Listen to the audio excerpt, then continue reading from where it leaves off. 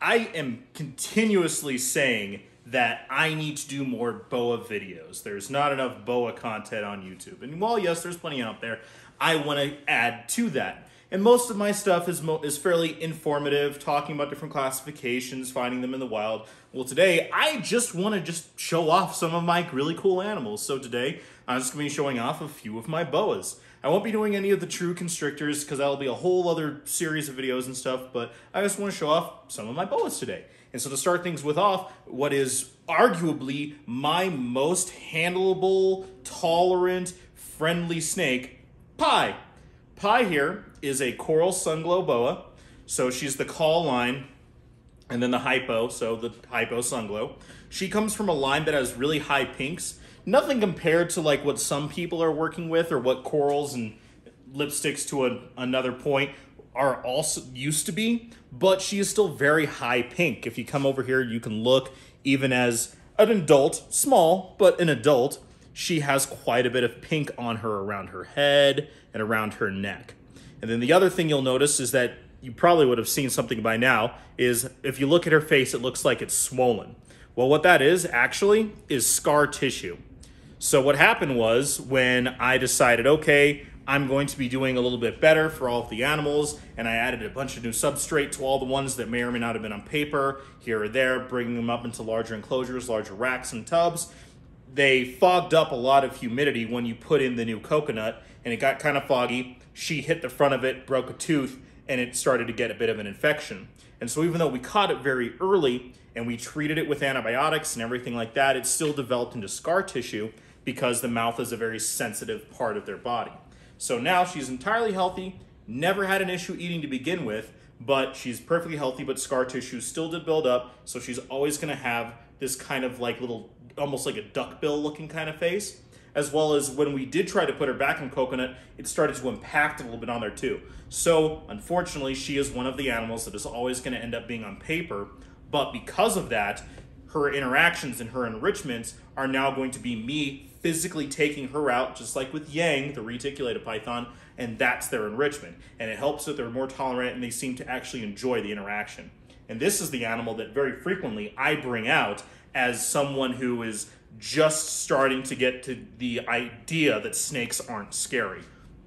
So I'll start off with like a little baby ball python, like a bell or a highway or something like that that doesn't even look real. And then as we slowly move up, we graduate to a larger snake, Pi here, that is, in all honesty, like just the sweetest little baby snake ever. Yes, you are. I love you so much. But I'm just going to keep showing off a few other animals. This is Delta, or D. No, that is not named after the Velociraptor from Jurassic. What are you doing, you silly girl? From Jurassic World. That is going off of my theme of all of the different Greek numerals. So that's why Pi is actually a Greek numeral, I'm bad. But Pi, Rho, Delta, Alpha, all of them, they're that particular theme that I started with. Delta is a Harlequin motley boa, and she is het and pos het for like everything under the sun. Reverse stripe, full stripe, square tail, pos-het anery, and I think she might be pos-het called too. I can't remember. I need to go find her card. But she's pos-het and het for a lot of different things. This is an amazing little snake, and I like the motley gene. I just don't work with it too much. But if you look, she is like the Harlequin just kind of cleans everything up and makes the motley just absolutely explode. And so we actually very specifically waited for her. Most of her litter went almost a month before she was available. She was having just trouble eating consistently. She was still eating, but she wasn't eating with every offering.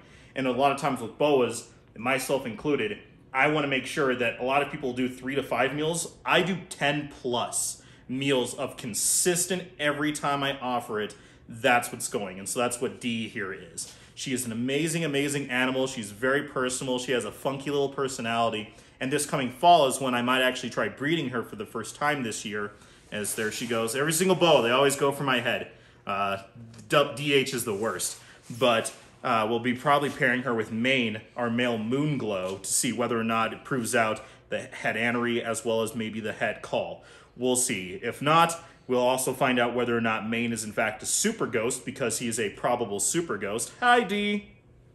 So we'll be getting potentially all hypo, half motley, and then a bunch of, at the very least, 50-50 het Anery Call Albinos. I love this little girl. She's so cool. I love the Motley gene, but again, super Motley's, that's that fatal gene, so I'm not going to be doing any other animal, any other male boas paired with her with that Motley gene. So despite the fact that she is in deep shed, this is Kilo. She is our VPIT positive boa. She's a possible jungle. Talk about that just a second.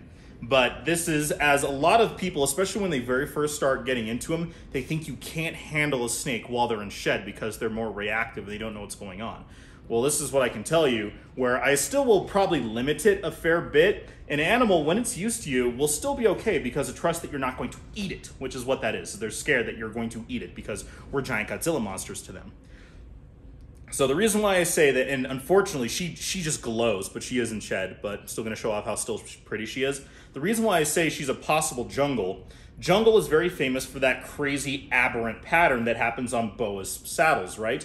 Well, turns out that just like with Call and a lot of other things, when we started breeding them into other morphs and started breeding them extensively, every animal that threw color, that threw the gene, or even showed any amount of expression, we just started calling jungle, we started calling coral, we started calling lipstick, instead of specific animals that in fact had those traits that were that. So a long time ago, if you bred a jungle animal and you got some with this aberration and then some with just kind of weird saddles, this would be a jungle and the rest wouldn't.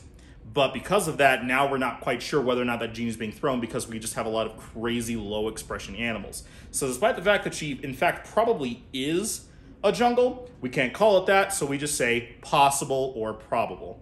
She's that VPIT positive, so what that means is that the tyrosinase is present, because when it comes to albino reptiles specifically, there's more than just melanin as far as protein goes that make up color pigmentation. And this animal has tyrosinase still in it, which gives it that kind of cool caramely color. And unfortunately, again, she isn't said, so she's not going to glow beautifully. But if you want to go check out the video that I did about albino boas, she is heavily talked about, and I go in a little bit more into detail about that. And you can see her when she's not dull and icky looking. Sticking with that theme of the Greek alphabet, this is Upsilon. Upsilon is just a normal Call albino female, and she's actually the mom of our very first boa litter that we produced in 2021. So this girl, just the normal Call albino, you can see the difference between that sun glow, and I'll actually bring out, here, you know what, while we're just doing this right here, hang on one second. Let me show you what I was talking about with that coral. So here's Upsilon, mommy girl. This is Ro. This is actually Pi's brother. He doesn't have the hypo, which makes him a normal albino. He's not a sun glow like Pi. So you can tell, hopefully the camera picks it up, how much pinker and how much more pattern that Ro has versus Upsilon. And that's what happened when we used to have coral albino breedings. They would throw out, and then no matter what albino they came out, really, if it was any animal that had any less pink than this, and even then he's fairly low expression to what they used to be, it would just be Call albino. It wouldn't be a coral. So they're all still that Call albino, and they carry the gene for the albinism, but they just necessarily weren't a coral animal. But Ro here has quite a bit more pink to him that does carry that through. And actually, he is the dad of what will hopefully be a really cool litter this year. But Upsilon here is just that normal Call. So last year we paired her up with Church, which was our probable super ghost het albino.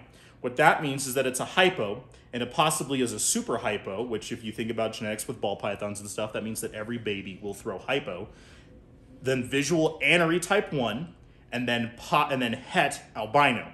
We proved out that he was in fact not a super, so he's just a ghost het albino. So out of that breeding, we got some sunglows, we got some hypos, we got some normals, and we got some albinos, and every single one was het for anery, and every one that was an albino was het for albino. And this time, with Ro here, we'll be producing essentially the same litter, but with a different pairing. And I will be revealing that down the road, but I'm being sneaky and cheeky about it. But Upsilon here is really cool. She has a really fun backstory. I'm going to put Ro back really quick. So we're going to come back over here.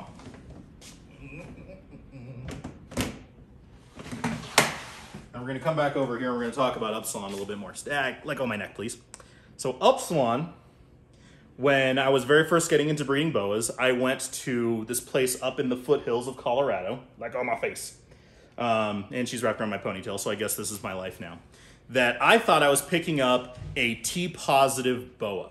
And I looked at it, and it was a Craigslist find, I'll admit that too. Now, when I was looking at the pictures that I was sent, it was not a super bright T-positive. It looked like it was just kind of like a dark, more caramely colored, maybe even it was mislabeled, and it might have been a boa woman caramel boa, which essentially works in tandem with the sharp gene. But when I went to go pick her up, and I looked at how she was actually being kept, she was actually being kept in absolutely terrible conditions. And she wasn't, in fact, a T-positive boa or even a BWC or any other type of T-positive boa. She was, in fact, just this normal cull that had multiple layers of stuck shed and dirty water and discoloration on her. And she was kept cold. She had a small respiratory issue. It was a whole thing. And that's actually the same person that I ended up getting James and Lily, my Doomeril boas pair from, and my very first rescue bearded dragon. They were all being kept essentially cold, not being well kept for at all, because the guy had lost interest in keeping reptiles and he'd moved on to, I think it was, he was manufacturing his own guns or something like that. So luckily we got them away from him. And then now we have Upsilon here, who proved out to be just a regular call albino, who is an amazing little animal, and I love her to death. And you are just so squirrely today, aren't you? I gotta love boas. Okay, so when I talked about that jungle, this is what a true jungle or a more traditional looking jungle looks like. This is Kilo's sister. We just call her Jungle Girl. Don't have a fun name for her. I probably should at this point. But this is a girl who is that nice jungle, and she is actually possible het VPIT positive. So what that means is that their parents were both het. She inherited the trait. This girl maybe didn't. So she definitely got the jungle, that nice full chain linking, full stripe jungle, and Kilo didn't, but Kilo hit that T positive. This girl is only the possible het. So we actually have to breed her to prove out whether or not she is. And unfortunately, it will be a het to a possible het, but at least we'll have jungle and some other genes going for them in the process. She is kind of a cantankerous little butt, and she's actually giving me one of the worst bites that I've gotten from any of my snakes in the past. But she does pretty good once she's out, and she knows that I'm not food. Stop moving, you silly little girl. But I just want to show off this really cool, very nice jungle pattern. This is Deadwood. So Deadwood, we don't really know what she is. So if you look, you can tell that her pattern and her saddles, there's something going on. Like she's a really pale color, almost like a Pearl Island boa, but she's not a Pearl Island. Her size, the coloration, and the saddles aren't necessarily that of a Pearl Island. What she was, again, another Craigslist find, I'll admit it. Went to go pick someone up. This is from someone up in northern Colorado. They picked it up from just a local reptile store, and they just picked it up as just a regular female boa. And so when I saw her, I liked the weird oddball stuff. So went over there. They agreed that, you know, we do the whole arenavirus, IBD testing, all of that rigmarole. They agreed. We picked her up, made sure she was a girl, tested her for IBD. She's all good. Now she's been with us for about a year now. But there is something weird going on with her pattern. We don't know exactly what she is. I've been told that there's something that's called a Kraken boa. There's this other thing called a jaguar. Maybe she's just a really weird one-off. I'm not really sure. So we're going to hold on to her. We're going to grow her up for a few more years. And then we're going to breed her with somebody. And maybe that'll just end up being where she just has crazy reduced saddles and there's something going on. Or maybe she's possibly that Kraken thing where we reproduce her or pair her up with another Kraken, or we put animals back to her down the road, and then we prove out whether or not she's in fact a Kraken, and this is just a, you know, essentially a visual recessive or like a codom or something like that to this animal. All right, I can't talk about boa morphs and not bring him out. I will get yelled at. So, Alpha, our IMG boa, he is 100% het for CAT positive. We have two girlfriends for him. They are a little bit smaller than him. One is just not growing as quickly. The other one is a couple years younger. So he will be paired to a CAT positive Motley and then a CAT positive Sunglow, which is the hypo CAT positive. Those are those two girlfriends that we paired up probably not this year, but next year. They're just a little bit smaller. They come from the Central American localities, so they're a little bit smaller. So this guy here, he is 6 years old. So he's a little bit smaller than some of my other adult, even male boas, even though we slow grow all of them. But he is a little bit big for the girls, so we're just gonna let them grow out a little bit more.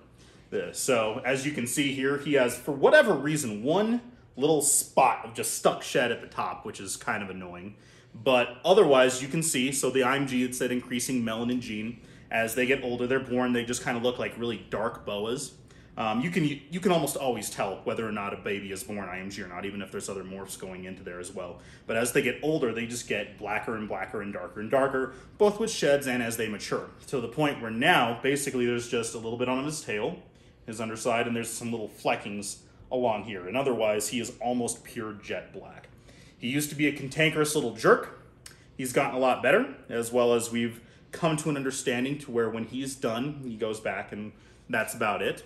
He did have, again, during the same time that happened with Pi, when we refreshed all of their cages, the coconut that I put in there, I think the water was just a little warm, fogged it up. He smashed his face into the front, started to get a little swelling at the top of his face. So a cross-country reptile adventure tour that we went on last year ended up getting delayed by almost 2 full days because I needed to get him to a vet, and that came first. And so that's why a couple of the little, like if you go and look at some of my reptile adventure videos, and I'll try to remember to put the playlist right here, we ended up visiting quite a few different places, including Reptile Rapture and Barchek's place, that we had to cut some of that stuff out because we needed to make sure that we were taking care of this little jerkhead right here.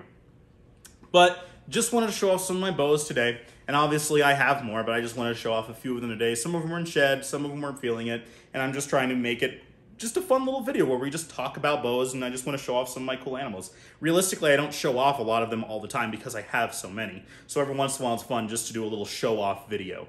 So hopefully you enjoyed this video. I do plan on doing more videos about not only all of the boas, both the morphs and the true red tails, as well as plenty of other reptile content, both involving my own and other people's that have really cool animals as well. If there's anybody in the Colorado area or in Wyoming or anywhere near that, we will be doing another education event at the end of June. I believe it's June 25th and 6th. Where I will be presenting some really cool animals, both of my own, as well as a good friend of mine, and plenty of other really cool breeders and keepers, hobbyists, and professionals will be exhibiting some really cool animals. We're doing educational presentations at the Show Me Your Reptiles show in Loveland, Colorado. So if anybody wants to try to make plans for that, you can come see me. I'll say hi. If you show me that you're subscribed, you get a free gift, if that's any sort of incentive to come to the door, as well as you'll be meeting some really cool animals. I probably won't be bringing Alpha with me because he's not fitting into the animals that we'll be presenting, but you will see some amazing reptiles, both from myself and my friend and the other presenters, but it'll be a really cool reptile expo. So that little fun freebie, you're welcome, Mickey and Tamara. You're welcome for that one, as well as come see me there as well. Hope everyone's having a great day. It was really cool just to sit here and just talk about some of my little buttholes here. Hope everyone's having a great day again, and we'll check you next time.